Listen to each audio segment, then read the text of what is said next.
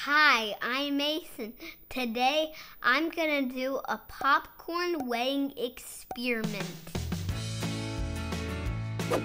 I'm gonna test the weight of popped and unpopped popcorn. I have a bag of microwaved popcorn.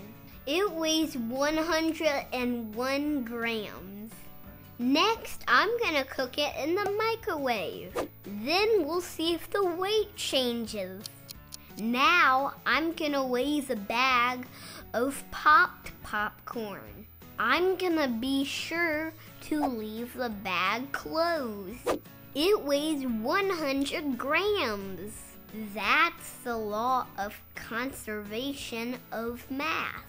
Mass is not created or destroyed in a chemical reaction. Because the bag is closed, the mass stays the same. Join me next time. This is a tasty experiment.